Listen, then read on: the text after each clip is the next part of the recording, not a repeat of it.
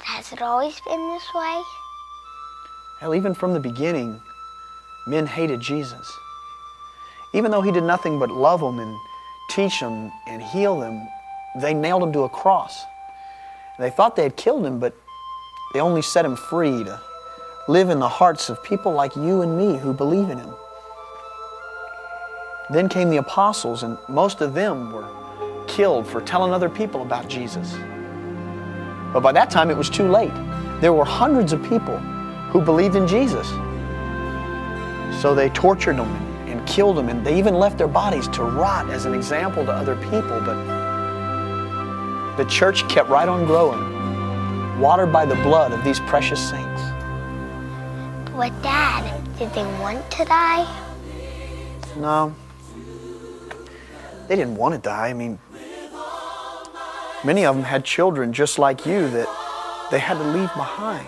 But they were forced to make a choice. I mean, they could choose to live this one life here on earth and reject Jesus and be damned. Or they could choose to believe in the words of Jesus and live forever. I think I understand. Here, maybe this will help you understand. I have heard how Christians long ago were brought before a tyrant's throne, and they were told that he would spare their lives if they would renounce the name of Christ. But one by one they chose to die.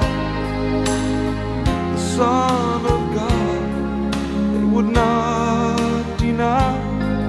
Like a great angelic choir sing, I can almost hear their voices ring. I pledge allegiance to the land with all my strength, with all I am. I will seek to honor his commands. I pledge allegiance to the land.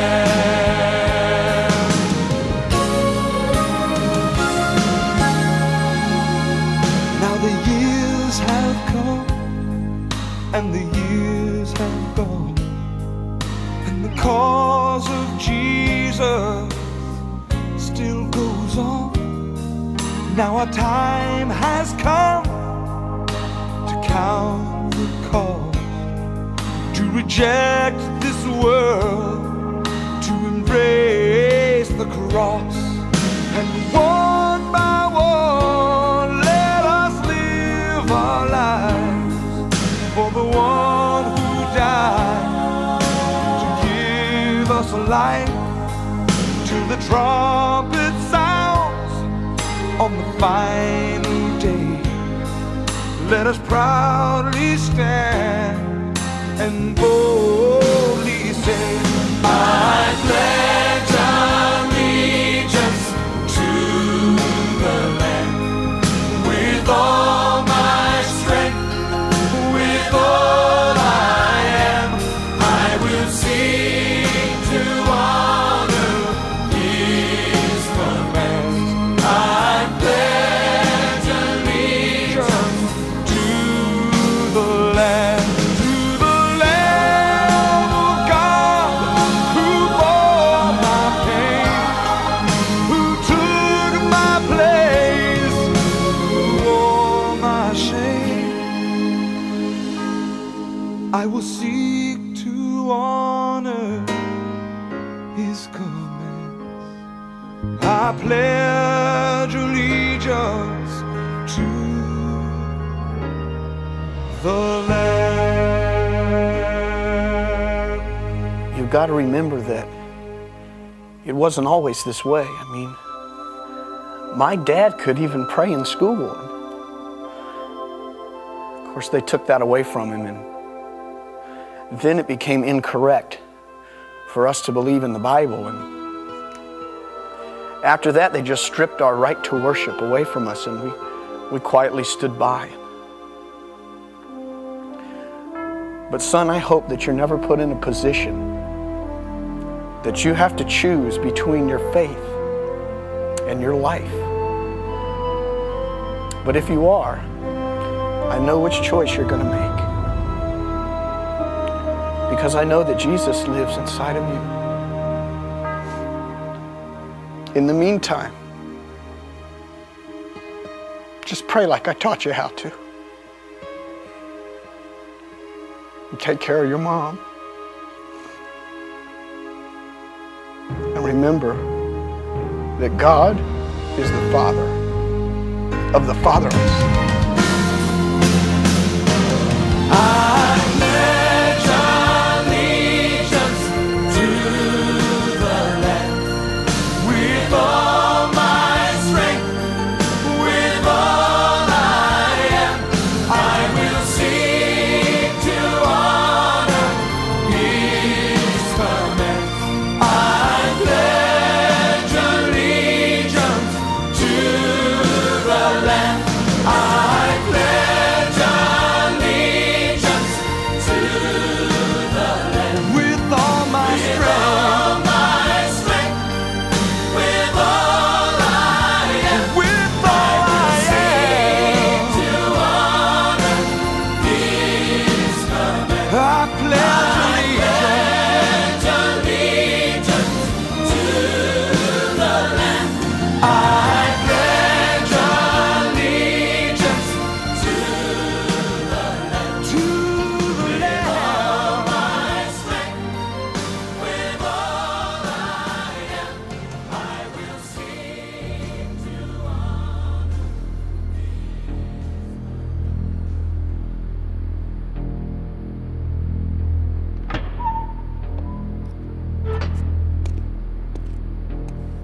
Where's your Jesus friend now, Christian?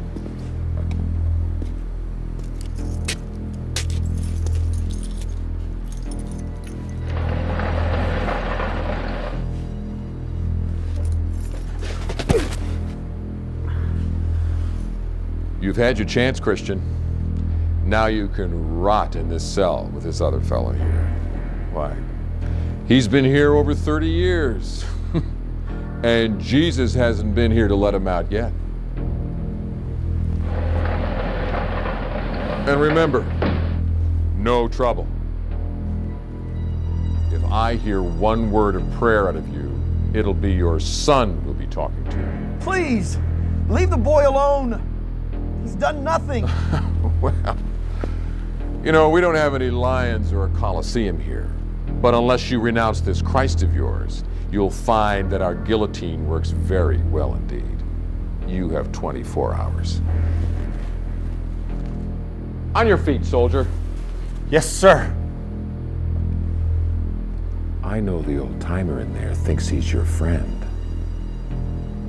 Prove him wrong.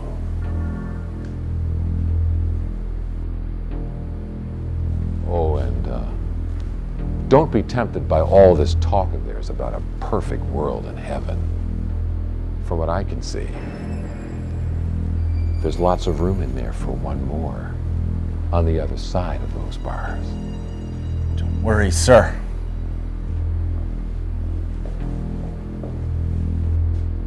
We've got a new world now, and we're not going to let a few losers stuck in the Stone Age hold us back. Our hope is not in this world. Shut your mouth!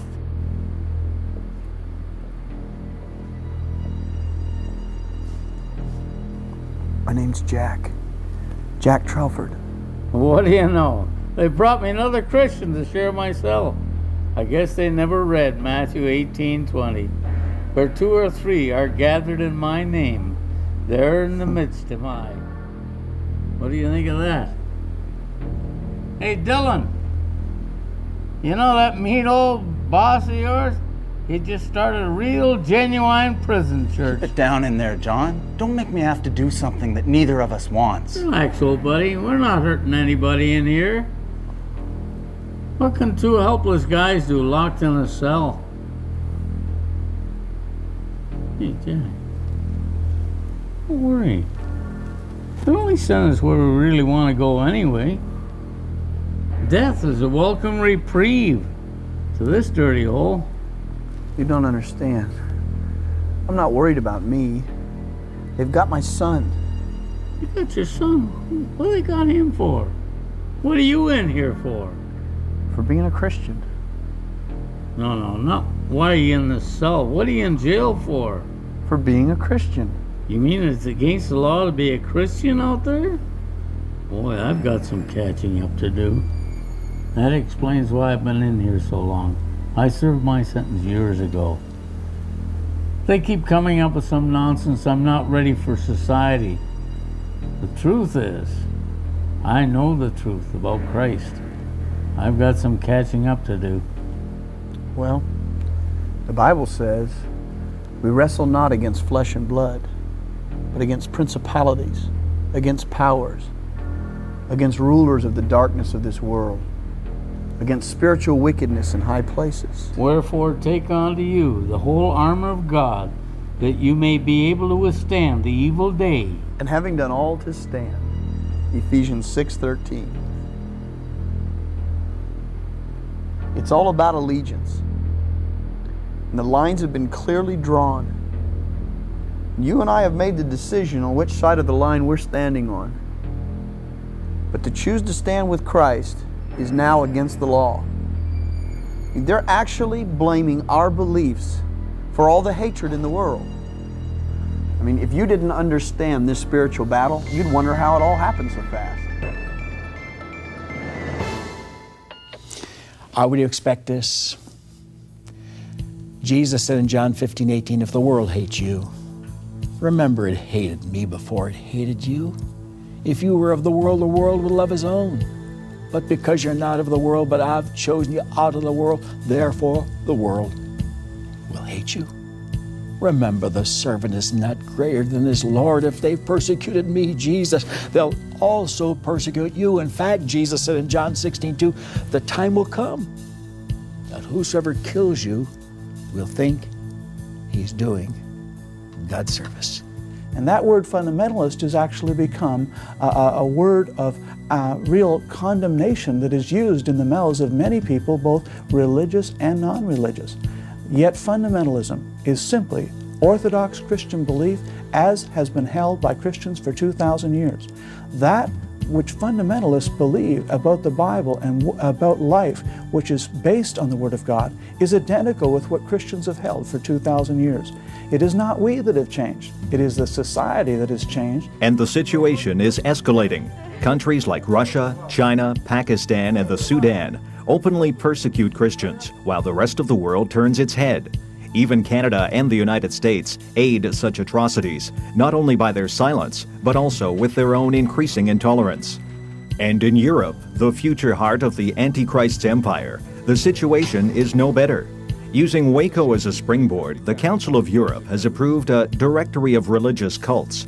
In France, a similar listing includes such so-called cults as the Full Gospel Businessmen's Association and the Assemblies of God, two mainline evangelical organizations. They're saying we're going to get rid of cults, but they classify Baptists, classify Pentecostals, classify anyone that's with the Full Gospel Fellowship as cultists. The persecution's coming. Why? Because the New World Order is about to appear as this world dictator arises. The marriage of such anti-Christian sentiments and modern technology is a frightening one. Imagine not being allowed to enter a country because of your beliefs. The idea seems unreal, yet in a speech to cutting-edge electronic identification insiders and immigration officials from all over the world, Jerry Webster, a spokesman for the United States INS Department, spoke of how countries are now sharing information on those deemed to have dangerous beliefs. But identifying marks, especially some kind of tattoos that identifies somebody with being maybe a member of a particular cult or a particular subversive group that's international, we're certainly talking of sharing at least those images. How could so-called subversive groups be tracked? It may come as a surprise, but the technology is already in operation. If you go through Terminal 3 at Toronto International Airport, the United States Department of Immigration has a biometric scanner which you can use if you sign up for the program. It's called INSPASS. And in order to sign up for this program, you give the US Department of Immigration a handprint, and you pass through this system, put your hand on a reader which reads your handprint. After having read the information that's encoded on your card, you punch in your flight number on a little terminal, and the gate goes open and you walk through without having to talk to a customs or an immigration officer. I certainly feel that someday we will all be identified by our biometric, both for use in an ATM machine. We will walk up and put our finger pattern or hand geometry or our eye scan in front of that machine, and we'll be accepted right into the system and welcomed, and we'll be able to transact our business. I believe biometrics will be used in every part of our life someday. I believe it will be used to unlock the door to your house, to start your car, to transmit transactions or get on your computer. Everything you do will require that you prove who you are. The principle of being able to identify people is a reasonable one, and in many cases we want to be able to identify people. We want to make sure that you're using your credit card. We want to make sure that your health data is being associated with your previous medical record. So that the principle of identifying people is perfectly reasonable. The question is, as with everything else, how are we going to place limits on this so that it's not used in other ways that we don't think are appropriate? Technology has always worn two faces, and it is the timeless problem of society to ensure that technology serves humanity and not have humanity serving technology. The latter equation is the Orwellian life. We're getting closer to it all the time. We've got to stop. We see a tremendous pressure to develop technical solutions to certain kinds of problems, whether it is policing or marketing or revenue checking through Revenue Canada. So the pressure in both directions comes in a way that encourages technical means of identifying, classifying people, that is to say grading people according to certain criteria, and sorting them within these classification systems and trying to predict their behaviors. Initially I guess, police, security services and so on that protect our countries would use these mechanisms to trace down criminals and those who are perhaps taking terrorist type activity and so on. However, who's to stop that from bleeding over to the average citizen and taking advantage of what we classify our own privacy? It's all too easy to bleed over. For example, you have the situation of policing. Increasingly, policing is done in a preemptive way, trying to work out who is likely to break the law, who is going to infringe some rule. And that preemptive, so-called techno-policing is on the rise. It's a good solution from the point of view of cost-benefit analysis. But what does it do? What does it do? It means that time-honored features of our own legal system, which has a good ethical base, that you are innocent until you're proved guilty, is just turned on its head. If you're in a category of suspects, just because you happen to, your profile happens to fit the statistical likelihood of your being in that category, you are guilty until proved innocent. You see, so often what happens, these things become something like the sorcerer's apprentice. We create the instrument. There's a legitimate reason for it, but the instrument goes on and becomes a monster in its own right. I caused them trouble. I was defending people and getting them acquitted who they wanted in prison. They didn't like that, so they started to look at me, to try and find out about my personal background, who my father was, what our family was, where my money came from, whether I had single or had girlfriends, that kind of thing. Personal information that they had absolutely no business gathering. There are very big forces out there that, while they don't coerce us, certainly are trying to manipulate our choices, channel our desires, make us live in a particular kind of way, and it may not be the way that we would choose to live if the various kinds of alternatives were explained to us. Today, as we move into this brave new world, which has that same syncretistic, pluralistic religious view of the ancient Romans, Christianity seems more and more out of step. Those who hate Christianity find they're able now in this brave new world that we're entering to attack Christianity, claiming that somehow our beliefs make us intolerant. Jesus said in John 15:25, they hated me without a cause. But during the tribulation hour under the New World Order and the world dictator, it's going to get worse. Anyone who even honors this Christ is going to be killed, Revelation 13:15, Revelation 20, verse 4. I bet when they come up with all this new technology, they didn't tell anybody to be used for this. They sure didn't. In fact, it sounded so good that even a lot of Christians thought it sounded great. I remember a few years ago they came in, they took our fingerprints, scanned my face, all that technical stuff, but I thought it was just for prisoners. I'm afraid not, John. It's for everybody now. They're keeping track of everyone. They sure must have a big filing cabinet out there somewhere. Times have changed, my friend. Times have changed. There are enormous quantities of highly sensitive and intimate personal information about all of us now contained in data banks all over the place. Governments alone have literally billions of pieces of information. If they start matching up all this data and using it any way they like, our rights and our privacy are in serious jeopardy. That is now happening and needs to be looked at very carefully. 30 years ago, people were screaming and yelling about a national database, a national data bank, and that there were proposals to create a single computer filled with personal information on all people in this country. Well, now that's a ridiculous concept. You can have distributed networks, distributed systems. You can have millions and millions and millions of computers. They all talk to each other. You can link information, you can share information, you can manipulate it, you can create profiles. It's absurd to talk about a data bank. The information is all over the world. It is in many, many different databases, and they can all talk to each other.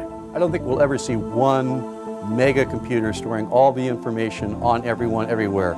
It will be network that will allow access to information across the board, but there'll be many multiple computer systems and network systems all operating independently and yet can cross-border, can talk to each other to bring up files and communicate across the world. If that's the case, then everything you say, do, can be tracked and monitored, literally. And as the capability to store that information becomes more and more cheaper and able to be done, then everything you do and say can be tracked.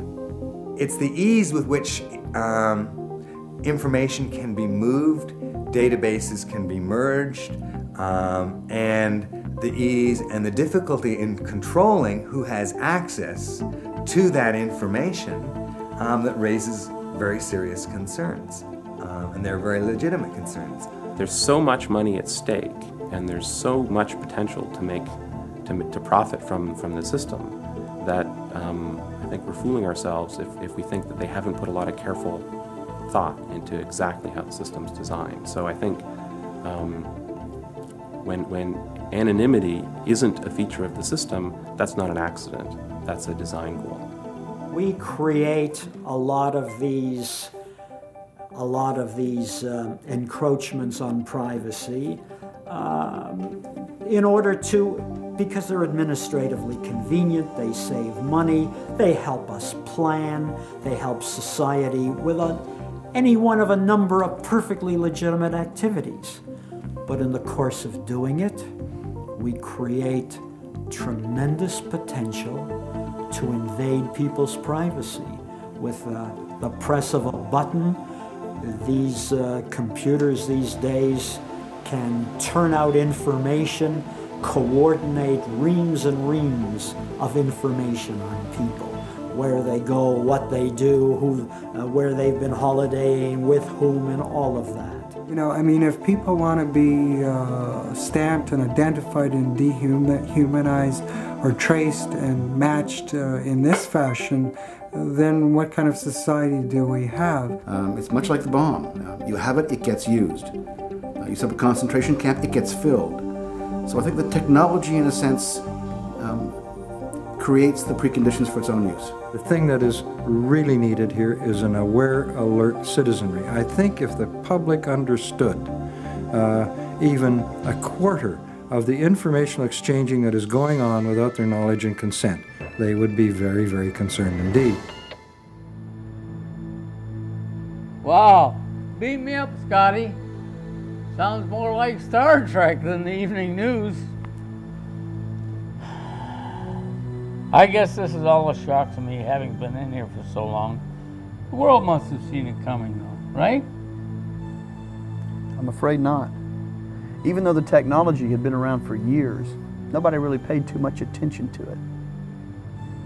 And computers that watch where you drive, and satellites up in space that could track your every move. They've even been able to monitor our phone calls for years, but nobody really paid too much attention to it. Almost no one saw it coming. Almost no one? Yeah, almost. Those of us who did express our concern were just branded as paranoid, as people who hated technology, people who just weren't ready to be part of a new, united world.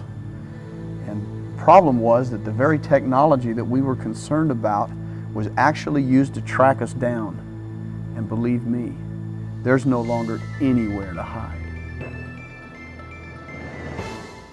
It is very hard to hide anything right now because of the high technology. Technology is advancing so rapidly that many times we can't cope with it. Many times we don't understand it. We don't know how the systems work. But the technology provides the surveillance that governments want. You might once have imagined that a car park would be watched by a physical attendant with a little peaked cap. Can you imagine a situation where many, many thousands of kilometers away, there is somebody in a quite different country, quite different continent, watching the car park where your car happens to be? Now, that's the kind of age that I think we're living in. You know, you got the stars of the harvest moon going for you, you got nature going for you, you're all by yourself, or so you think. And you look up in the sky and you see something moving through the sky. It's a satellite. Now, I'm not saying it's spying on me, but with the infrared techniques and so on. So I wasn't really alone. And I mean, you know, people have to, on either a dramatic, personal discovery basis or not, realize, you know, that this will happen. Well, the high-tech equipment has certainly advanced tremendously over the years. You're right by saying, is it possible to be able to monitor a person's license plate? The technology is certainly there. And we can even downsize a little bit further. We can probably read the headlines of a newspaper. All a person has to do is watch the movie called Patriot Games, and you can see what type of imagery they used. Thermal imagery they used by identifying an individual.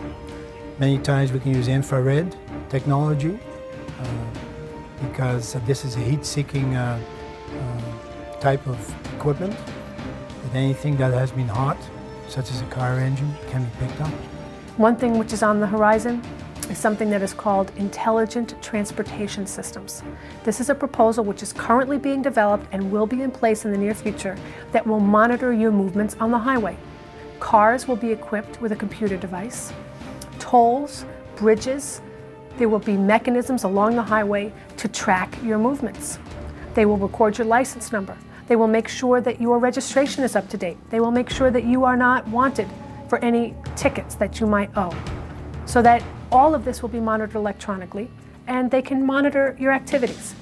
Canadians should be aware that CSE has this database and it contains personal information on Canadians and it's held indefinitely. And they should be aware every time they use their phone, be it a cell phone or even what we call landline phones, or a portable, a walkabout phone, every time they use their ATM for a banking transaction. Anytime they do anything that is going to be transmitted over the airways, it's there for people to pick up, listen to, and do with whatever they want. Often when we look at new technologies, we think, wow, this is so new, we have no context to deal with these issues. And yet in the 20s, companies had a common practice that they would raid their employees' homes to make sure their employees weren't stealing from them. And people said, give me a break. That is an invasion of my personal space. That is outside your appropriate role as a business person. And the law eventually caught up and said, no, you can't do that. And I think to a large extent, that's what we're seeing now. That just because we can do something, because technology enables us to do all sorts of things, doesn't mean we should. We are living in a society now in which surveillance in a score of different forms is becoming a routine of our lives. We cannot get up, leave our homes and go to our work anymore without being stared at, spied upon, tracked, recorded, monitored, you name it, in 30 or 40 different ways almost every day. I mean, there's people who make a living out of invading people's privacy, and some of them are called corporate executives, some of them are called deputy ministers of human resources or what have you. That's their job. So you and I and all the rest of us are going naked before the world, believe me. Wow, I thought it was bad in here. It seems to me the good old Big Brother's everywhere now. Yeah, and what the world doesn't know is that all this stuff is paving the way perfectly for the rise of the Antichrist. When you try to tell people about the Bible and its warnings for the world, they either laugh it off or lock you up. Even the number of the beast is no big deal to most people now. I was just reading about that.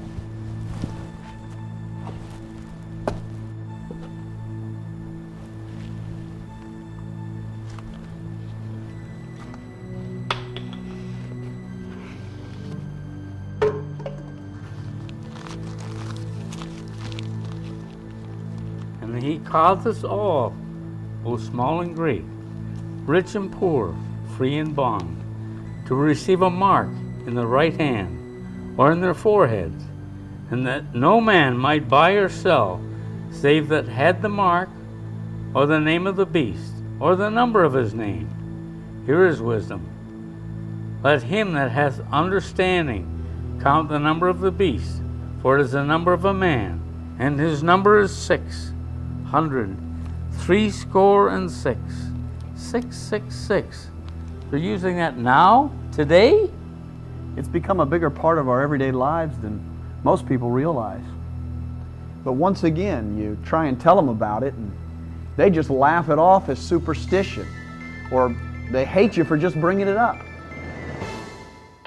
I find it extremely interesting that the UPC barcode, as designed in 1973, was coincidentally designed around the number 666. Universal Product Codes, or UPCs, are found on almost every store product today.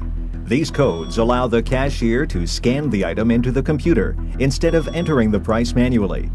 Every UPC is made up of numbers and bars. The bars themselves also have a numerical value. Notice that the bars on the left, in the middle, and on the right of the code do not have numerical values underneath them. However, the other bars all do. So by comparing these three bars at the beginning, the middle, and the end with numbered bars, it is clear that those dividing bars always represent the number 6. Even though it's not apparent visibly to anyone who looks at it, there is a mathematical representation there of the number 666. The book of Revelation tells us that in the last days, no one will be able to buy or to sell without the number 666. Despite the protests of industry insiders who claim that it is all just a coincidence, the fact is that virtually every product sold in the world today is sold with the number 666 built into it.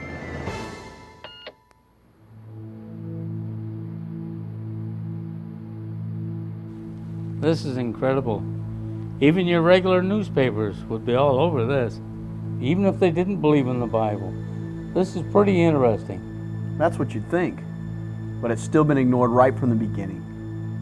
Those reporters that did talk about it just tended to make fun of it as if Bible prophecy were some sort of old wives' tale. Boy, I never really thought of it, but maybe it's not so bad in here after all. Looks like I wouldn't get much more freedom out there. At least I wouldn't have this darn tracking device showing everywhere I went. Oh, don't be so sure about that. The last few years, the technology for implantable microchips has gone through the roof.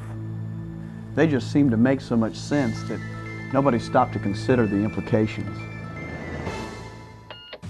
Farmers are now using radio frequency ID chip implants rather than brands or tattoos.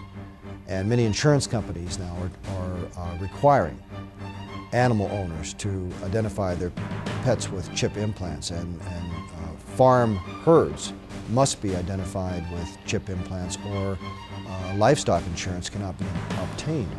So I think it's clearly evident that the technology of preference today is radio frequency ID chip implants. Of course, the burning question is, what about implants in people? Barbara Masson, the Director of Operations for Electronic Identification Devices, says there would be no technical problem in implanting the chips in humans. The Washington Times describes the process further. According to promotional literature, it is an ingenious, safe, inexpensive, foolproof, and permanent method of identification using radio waves. A tiny microchip the size of a grain of rice is simply placed under the skin. It is so designed as to be injected simultaneously with a vaccination or a loan. And MasterCard's new commercials featuring the voice of Star Trek's Jean-Luc Picard is already promoting a mark to a global audience. 374-90042. Account code. 963400. Key code. Since the last thing you need is one more number to remember, MasterCard is developing the single-digit PIN code. Someday, a computer chip in your card will recognize your unique mark, so your personal identification code is personal. It's how the future will be paid for. MasterCard. It's smart money. The secular news media seems enthralled or extremely enthusiastic about the concept of identifying human beings with chip implants. Recently, we've seen newspaper articles in the Chicago Tribune, the Marin Independent Journal in San Francisco, Popular Science magazine, the Tucson Citizen newspaper in Arizona, and various other publications that suggest the eventual use of chip implants in people's bodies to replace ID cards, debit cards, and various other forms of identification, including passports. Most times, people who invent technology are imbued with the notion that because a piece of technology can do something, it is the thing that must be done. That is the wrong question. The question is always got to be, is it the right thing to do? People now who have implants in them, it traces their movements.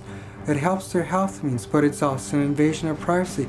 Soon there's computers that are apparently being developed that can read your brainwaves, that can read your thoughts. I mean, these aren't toys or beyond the realm. People have to grapple with whether they want that Big Brother screen, which will be there. It's just phenomenal, the amount of information that's out there in the secular media that would lend us to believe that chip implants are going to be used to identify us. And the concept of chipping people in their hands is what's astounding to me, since the Lord says specifically that the mark of the beast will go in the right hand or forehead, and no one will buy or sell without it.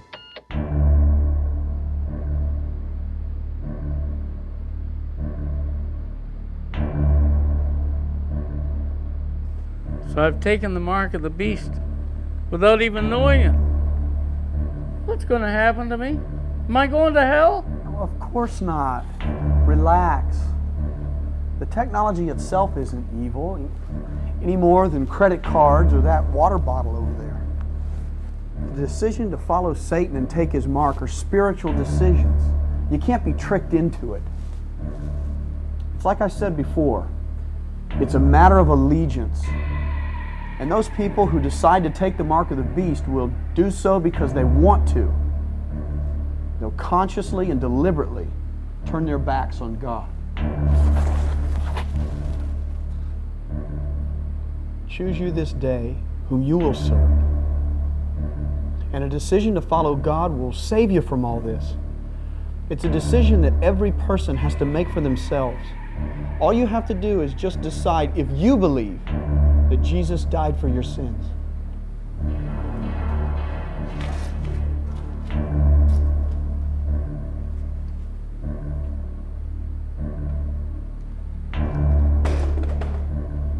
do believe.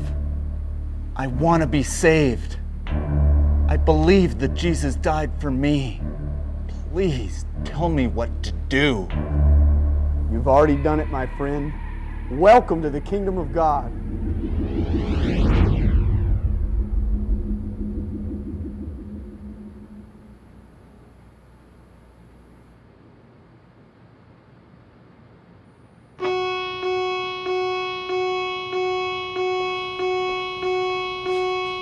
Where's Dylan? Where's Dylan? This is impossible.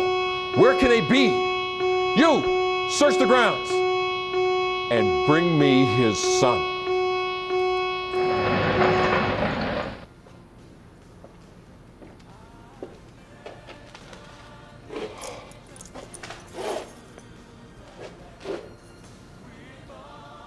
Where's his son? I told you to bring me his son. I'm afraid the boy's gone too, sir. I mean, his cell is still locked, but we can't find him anywhere. This is impossible. How can that be? They've got to be somewhere. Find them and kill them. Did you hear me? Find them and kill them all. They've got to be somewhere.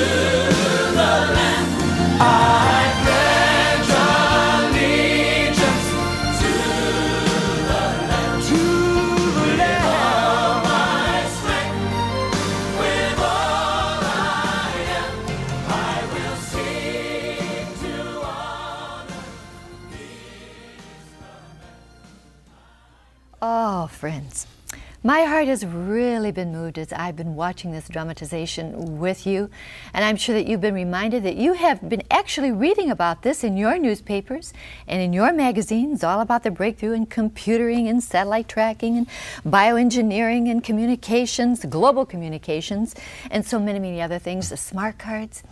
Now, we are living in a brave new world. There's a dark side to that. But there's also a wonderful light side to that, and that is the coming of the Lord. And Jack, I'd really like to ask you, how soon do you think the coming of the Lord is in the light of all we've seen? Rexella, Jesus said, when you shall see all these things, not just one, but all of them happening simultaneously, then you know that my coming is near, even at the door. Matthew 24:33. And because it's so near, we have to warn people. Ezekiel 3:17 states, Son of man, I've made you a watchman. Therefore, hear the word at my mouth and give them warning from me.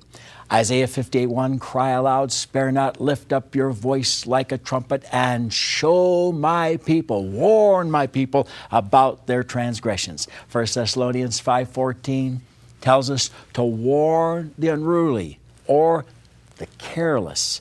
And we are to warn all men, Colossians 1:18. Why? Because the time is at hand.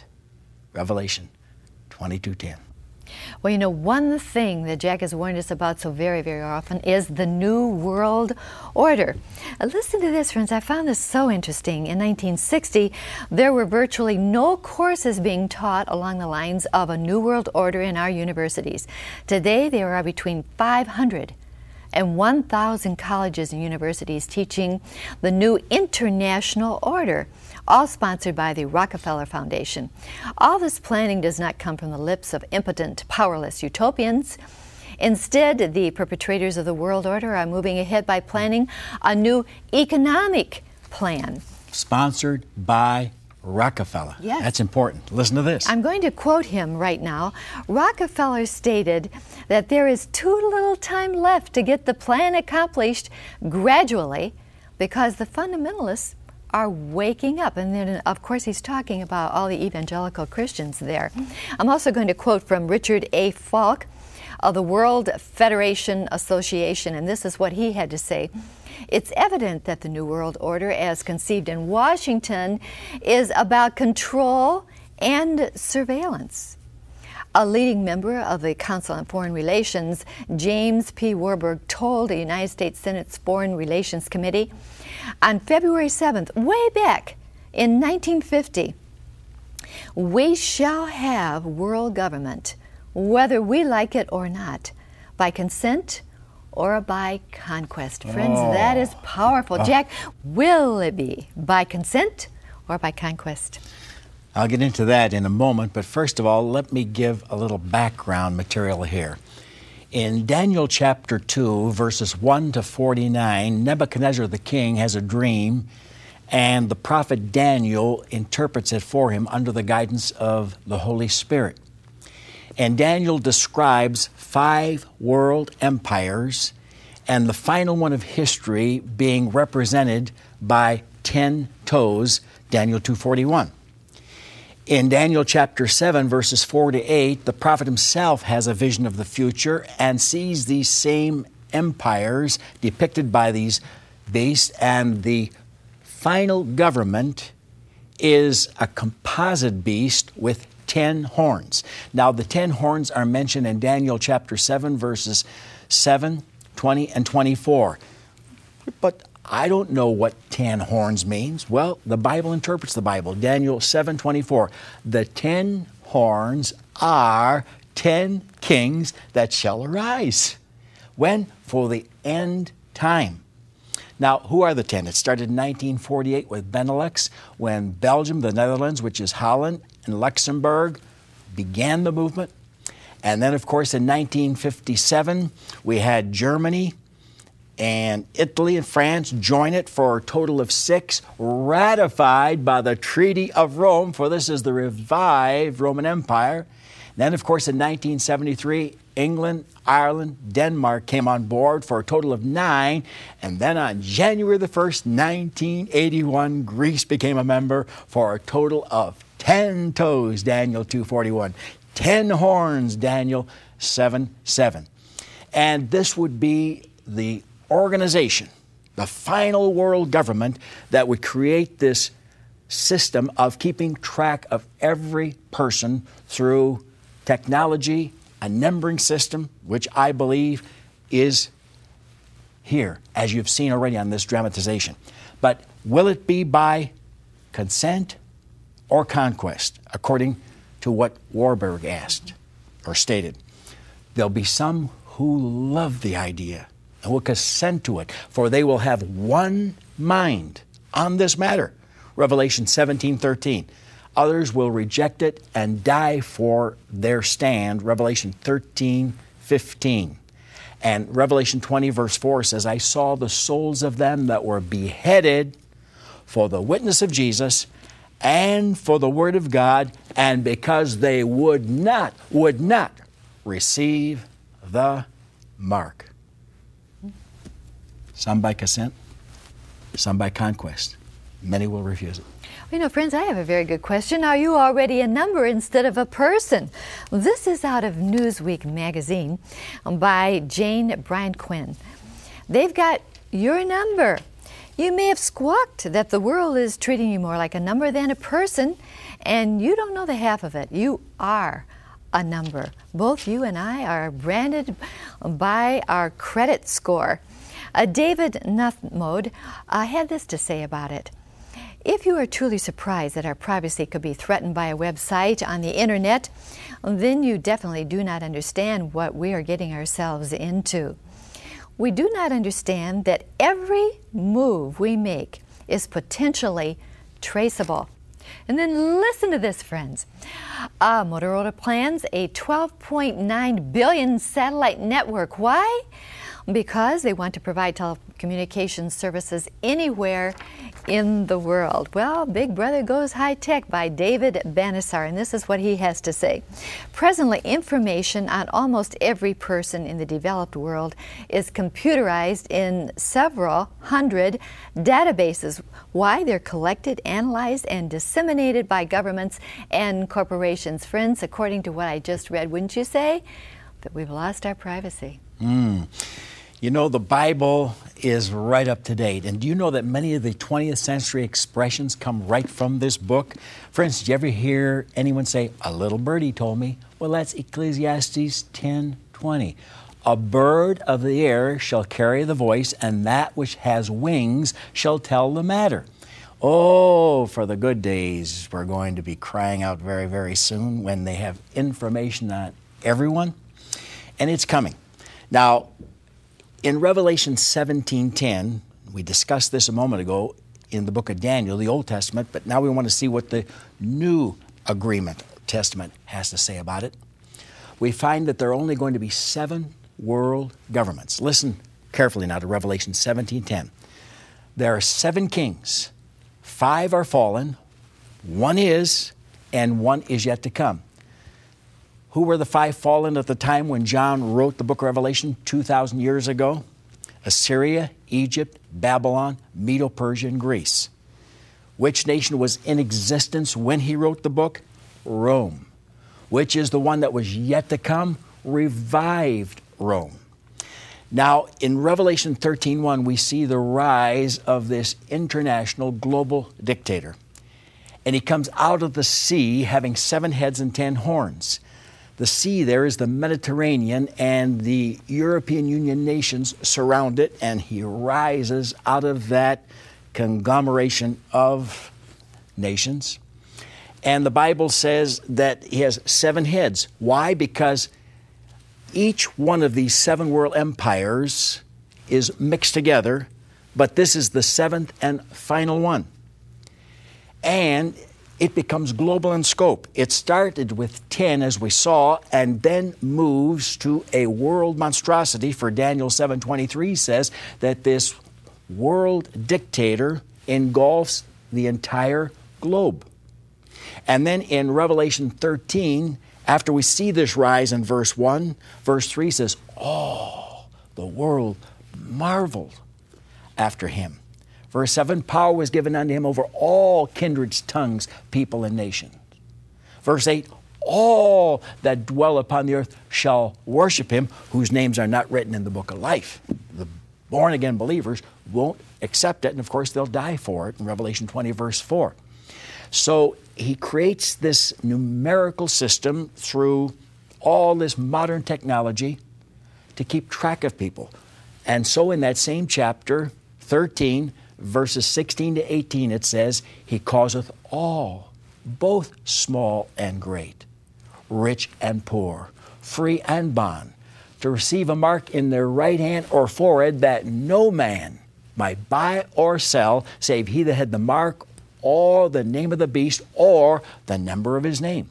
Here is wisdom. Let him that has understanding count the number of the beast, for it's the number of a man, and his number is 600, 66. 600 we know, a score is 20, 60 is 60, and 6. So there is that infamous number, 666, the mark of the beast. Well, Peter Cochrane, head of research and development at the British Telecom, says this: I could actually have a passive transponder put under my skin right now. It's no longer a dream, friends. This is reality. It could cost less than $1, and it would be there for life. And you know what? It would replace as many as 35 plastic cards in my wallet. Now, most people are going to want this. You know, it's a really pesty to have all those cards in your pocketbook or in your wallet. Why not just in the hand?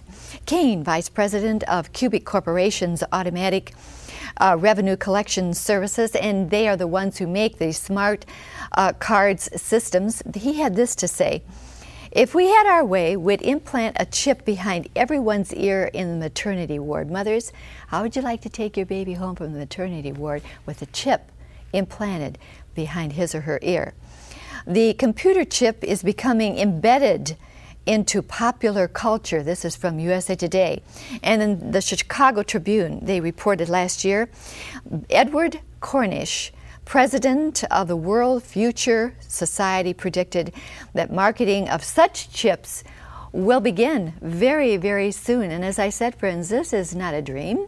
This is reality, Jack. It's taking place. Oh, Rexella, I've got something here that sends chills up and down my spine. It's Strong's Concordance, and it was produced by Dr. James Strong, who was the theological professor at Drew University in the 1800s. It's 150 years old. And it took him 35 years to put this together because he took every word in the Bible, including the word if. And everywhere the word if appeared, he'd put it in there chronologically from Genesis to Revelation as to where the word is found. And that is every single word in the Bible. Now, when he comes to Revelation 13:16, the word mark on page 661, he identifies the Greek meaning of the word in the back of the concordance. And so at point 5480 and 5481, he has the words charagma and character. And they mean together the use of an engraving instrument to put an incision in the flesh for a mark. But then he says that 666 is not only a number, but is also a word. And it's the word chixistigma. Some call it chesistigma, and you can find this in point 5516 at the back of the book. And that means it's a sign to designate recognition of a person or ownership. So when you put these three texts together, oh, I can't believe it. 150 years in advance of what's happening.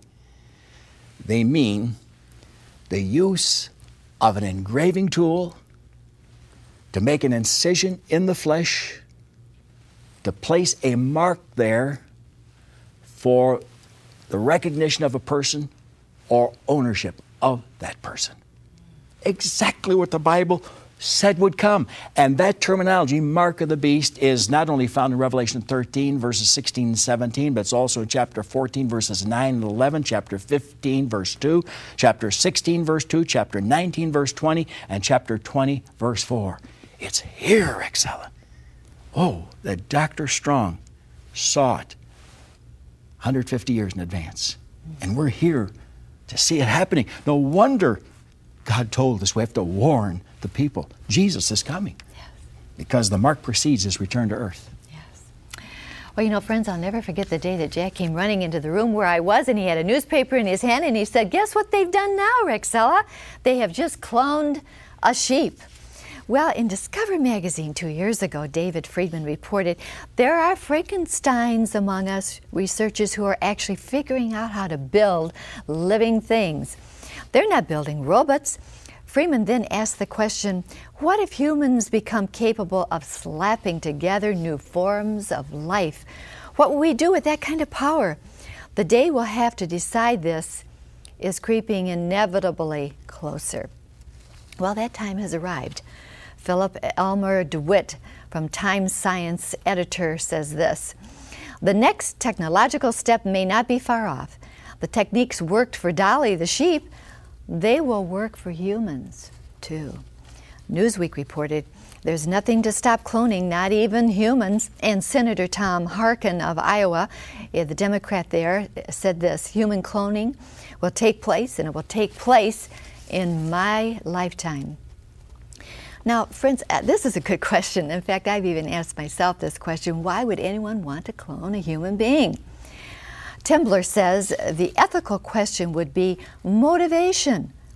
Why perpetuate? Remember the movie The Boys from Brazil, in which Nazis attempted to clone multiple Hitlers?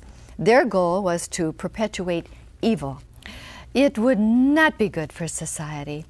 Dr. Stewart in USA Today added this, maybe someone in the world would give it a go for whatever reason. Oh, Jackie, you know, it is going to come, isn't it? For whatever reason. The mark of the beast. Mm-hmm. Every time the mark of the beast is mentioned, we also find the terminology, the image of the beast. Now, I'm not going to be dogmatic. This is only a theory, but I think the potential is there to clone the coming world dictator who gives this mark. In Revelation 13, verse 1, we see this world politician arising, but in chapter 13, verse 11, it states, I saw another beast rise up out of the earth. And this is the world religious leader. And he had the two horns of a lamb, but spake as a dragon. The two horns of the lamb identify him with Christianity because Jesus Christ is the Lamb of God who takes away the sin of the world, John 1:29.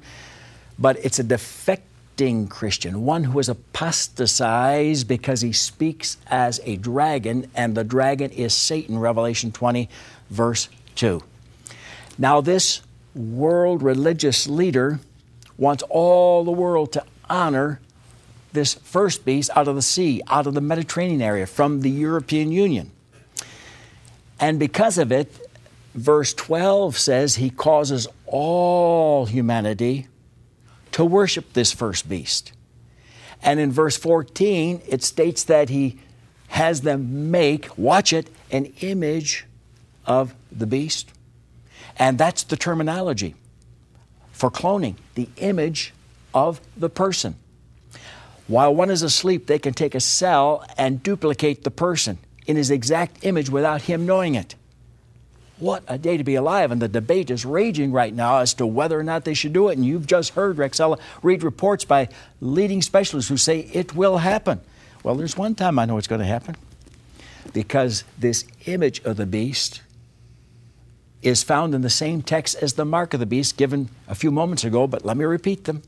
In Revelation 13, verses 15, 16, 17, chapter 14, verses 9, 11, chapter 15, verse 2, chapter 16, verse 2, chapter 19, verse 20, chapter 20, verse 4, all about the image. And you know, we have a man right now, a great physicist by the name of Stephen Hawking in England, who says these computer viruses are alive. It's life. Well, put it all together. They're going to be able to do something as they concoct this image of this infamous world dictator we call the Antichrist, because Revelation 13:15 says he had power to give life unto the image of the beast, that the image of the beast should speak. What a day to be alive. What a day to be alive. In the future, tiny chip may get under your skin. Now, this was a headline in the Chicago Tribune. Staff writer John Van reported this. I think you're going to be quite surprised. A tiny chip implanted inside the human body to send and receive radio messages is likely to be marketed as a consumer item early in the next century, just around the corner. He goes on to say that several technologies already available or under development will enable electronics firms to make implantable ID locators. You're not going to be able to hide anywhere, friends. We've lost that capability of not being found.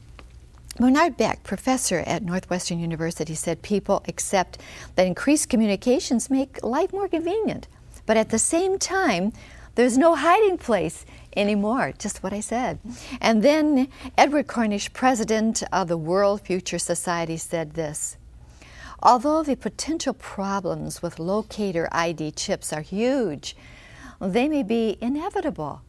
He said he believes that such chips will be voluntary at first, but things that are voluntary today have a way of becoming compulsory tomorrow. Whoa! And you know, friends, tomorrow you may not have a choice as to whether you want a tiny chip implanted in your body or not. It might be compulsory, Jack. I can't get over that statement. What's voluntary today could be compulsory tomorrow. Now I want you to listen carefully, because your never-dying soul is at stake. What happens to those who receive the mark of the beast? Well, Revelation 16:2 says, a noisome and grievous sore falls upon all those who receive the mark during that tribulation hour found in Revelation chapter 6-18. But that's only the physical. What about the soul after death, if they've received the mark? Revelation 14, verses 10 and 11. They were tormented.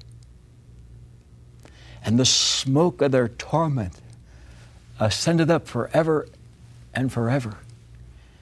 And they have no rest, day nor night, who worship the beast and his image, and who received the mark in their right hand or forehead. Oof. What happens to those who refuse the mark? Well, they may suffer in this life.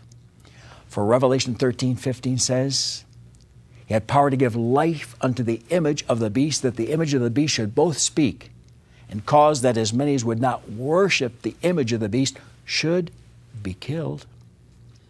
And Revelation 20 verse 4 says, I saw the souls of them that were beheaded, decapitated, for the witness of Jesus and for the word of God, and because they would not receive the mark.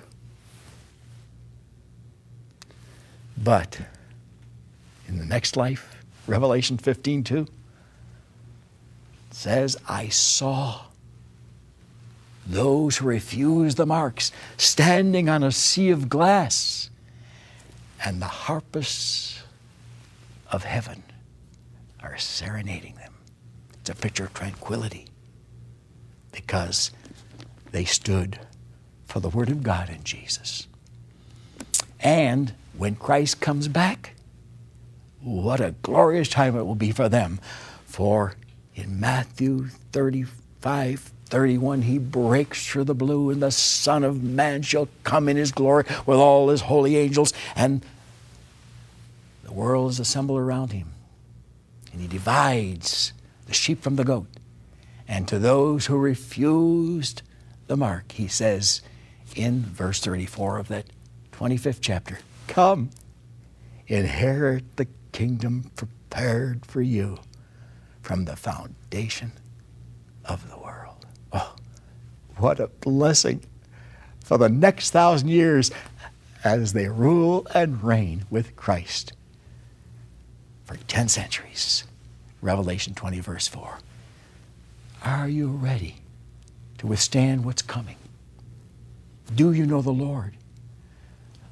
Do you have the Holy Spirit to give you this kind of strength for the future, should you be here at that time? I believe many of us will be taken to be with the Lord before it all happens, called the rapture, when He says, come up hither, Revelation 4:1.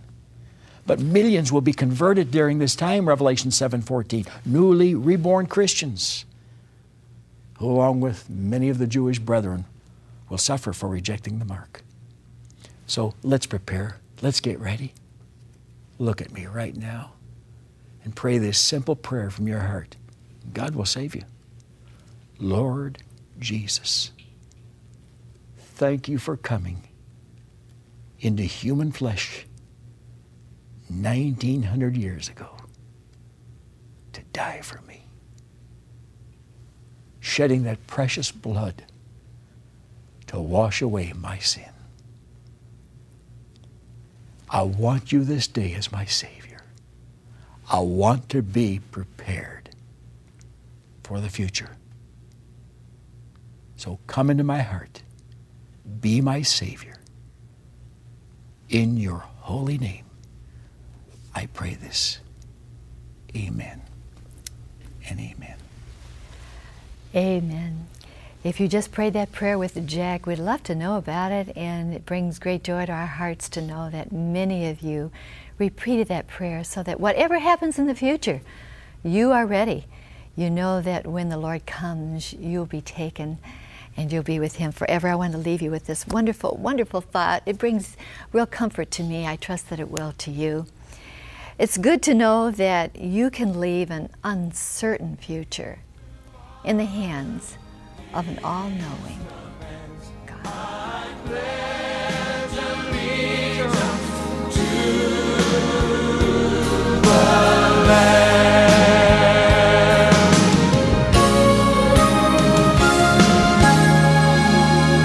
Now the years have have come and the years have gone, and the cause of Jesus still goes on.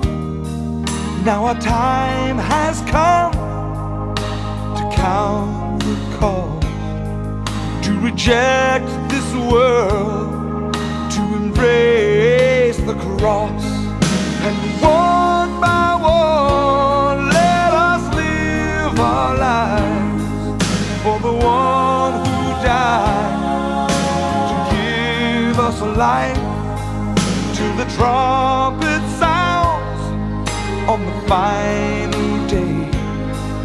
Let us proudly stand and boldly say, I pledge allegiance to the land with all my strength, with all I am. I will seek to honor His commands. I pledge allegiance to the land.